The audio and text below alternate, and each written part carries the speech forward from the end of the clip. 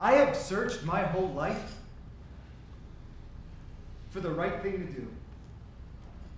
To find the axial line that would direct my existence to a fate that was good enough.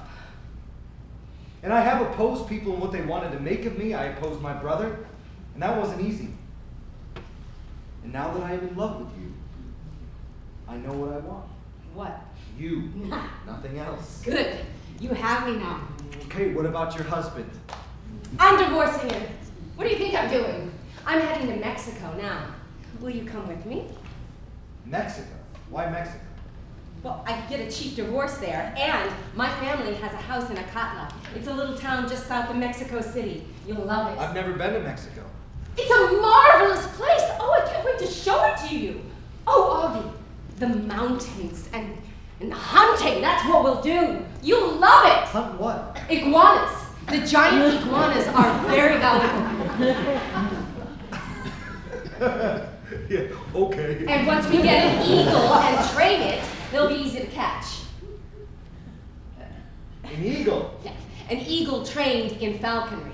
I've owned hawks, so I know a little about it. I've read of hunters in the Middle Ages on the steppes of Asia and elsewhere who manned eagles and used them to catch prey. I don't see why it shouldn't work with iguanas in Mexico.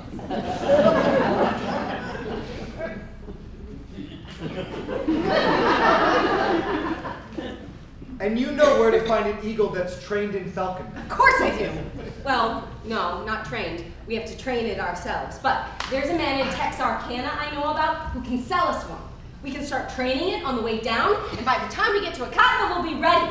Thea, this doesn't sound like reality. There must be something better than what people call reality.